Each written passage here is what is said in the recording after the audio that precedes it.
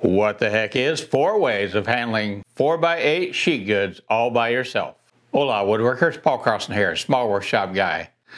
That wasn't probably grammatically correct. It probably should be what the heck are 4 ways, but that's all right. The name of my playlist is what the heck is, so that's the way we're gonna do it.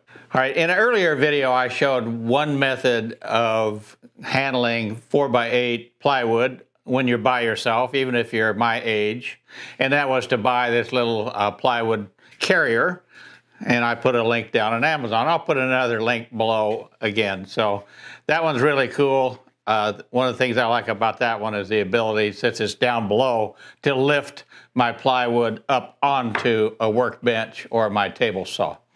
Well, today I'm going to go over 4 methods. This will be one of them, as I'll demonstrate. People in the comments gave me, a lot of people in the comments gave me a suggestion that I look at these panel carriers. So I'll be explaining what this little device is and how that works.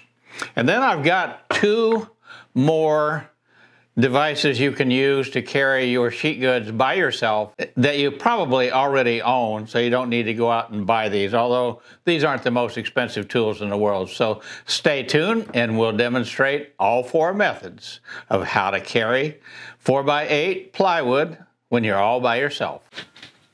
Here's the one that I talked about, which is a little panel carrier available for not a lot of money on Amazon. I'm just going to take a piece I've already done a cutoff on just for demo purposes.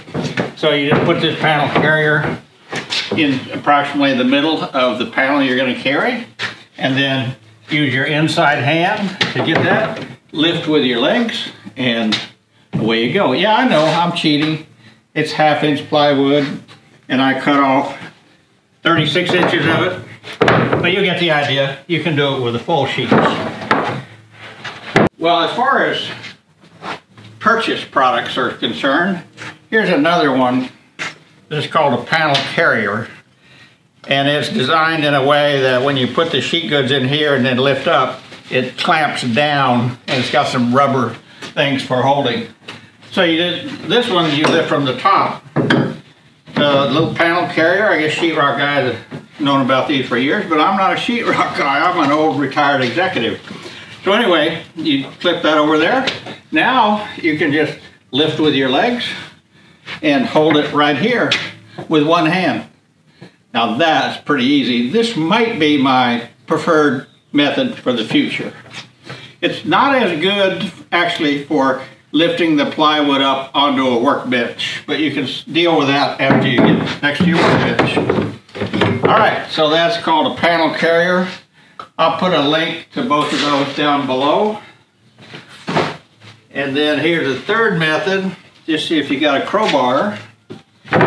So you have a crowbar under there.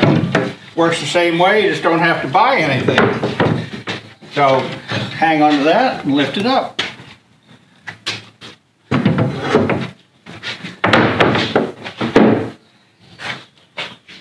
And a 4th method, that somebody suggested, was just a simple claw hammer. Basically, it's anything with a handle with a hook. And so a claw hammer meets that definition. Just get that claw hammer in there. That's another one where I gotta lift with my legs. And there you go. So there's 4 ways that you can carry sheet goods. Hope you like these what the heck is videos designed for beginning woodworkers. Give us a like, a subscribe, and a comment, and stay safe in your workshop. Oh yeah, I forgot. You can't stop the waves, but you can learn to surf. Stay safe in your workshop.